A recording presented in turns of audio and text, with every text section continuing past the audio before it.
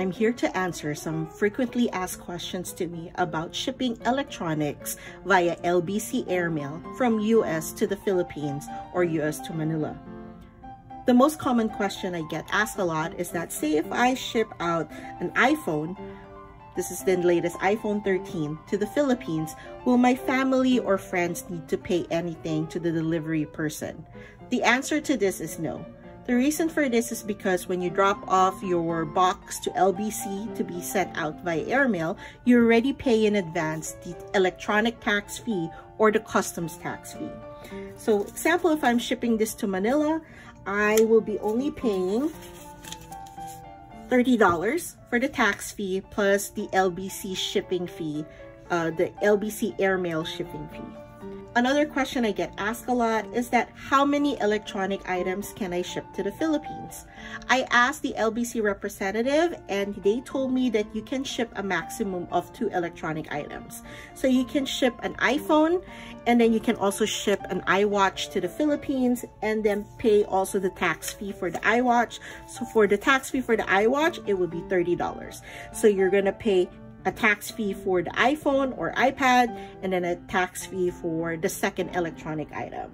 The shipping fee to send airmail to the Philippines vary by where you live in the US and where you're sending it to the Philippines.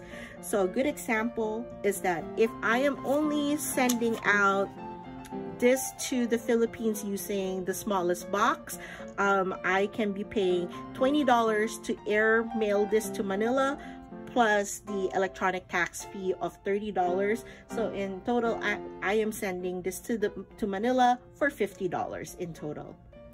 I hope I was able to answer most of your questions. Do check always with your local LBC branch for any increase or changes in the rates. If you have any other questions, please leave it in the comment and I will do my best to answer them.